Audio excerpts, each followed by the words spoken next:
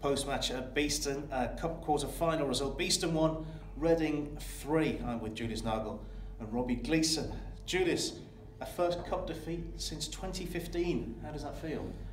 Yeah, it feels obviously really frustrating for us. Reading was good on the counter-attack, so we have to give them credit. But on the other hand, and especially in the second half, we had loads of chances. Could have easily scored 4 or 5 more goals. So it's really frustrating after beating Holcomb here in November, losing the quarterfinal now. Yeah.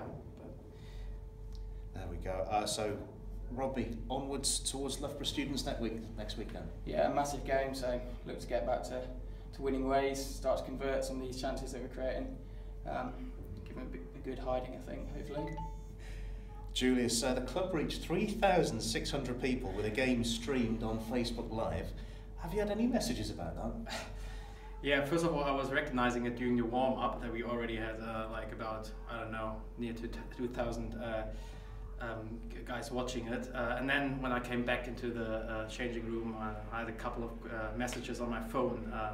I think it's actually a good way, new way to show people all over Europe the games, and they can watch it through Facebook.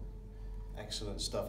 One more formality. Robbie, if you could do the honour of presenting the Riley Wealth Management Man of the Match champagne to Julius Nagel. Cheers, mate. Thank you.